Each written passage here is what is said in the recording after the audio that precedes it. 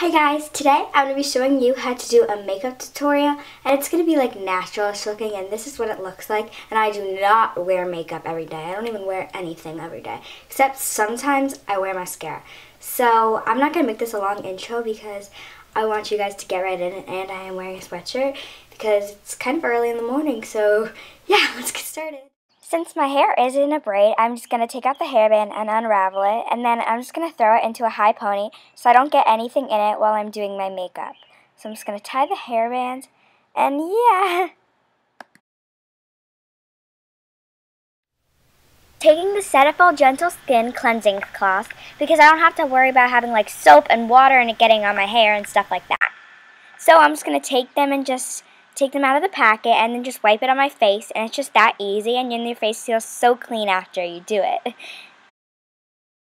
So now actually starting into makeup, I'm just taking this Maybelline New York Dream Fresh BB Cream 8-in-1 Beauty Balm Skin Perfector. And I really like this kind because it not just covers up, but it also like helps your skin and also has sunscreen, so it's really good.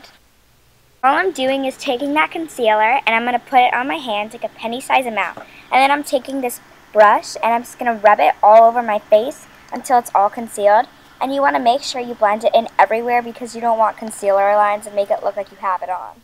So I'm taking this on my eyeshadow palette, which has like a light brown, a dark brown, and then like a lighter brown. Sorry guys, in this clip I didn't realize my camera was out of focus until I finished filming this clip. So sorry, but all I'm doing is taking the lightest brown and putting it on my lid and just applying it to both eyes evenly. I'm taking the middle color, the darkest one, and I'm going to apply it to my crease like this, and I'm just going to do that on both eyes. So now it's not blurry anymore, and I'm just taking the lightest color and I'm applying it to my brow bone to just highlight it, and I'm also putting it in the inner corners of my eyes. Applied a little bit too much to one, so I just rubbed it away. So I'm just taking the Maybelline New York Fit Me blush palette, and I'm just taking the blush and taking the brush and applying it to my cheekbone on both sides. Girl, make that duck face. So now I'm just taking this black eyeliner from Almay. So I'm just taking the eyeliner and I'm pulling my eye down and applying it to my waterline, and I think it looks a lot better on my waterline than under. Now I'm just taking my eyelash curler and I'm going to curl my eyelashes, and I like curling my eyelashes since they make it stand up more because my eyelashes sometimes. So now I'm just taking this mascara, which is the Maybelline New York, the Classic Volume Express Waterproof, and I'm just going to apply that on my eye.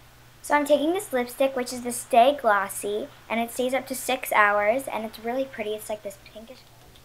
And you can apply as many coats as you want, depending on how glossy and dark you want it, or if you just want a really pink, like sheer color. So just apply that, and then you're done with this makeup. So thanks for watching, and again, this was just for fun. I do not do this on a daily basis. And so please like, subscribe, and comment, and thumbs up this video. And thanks for watching. Bye!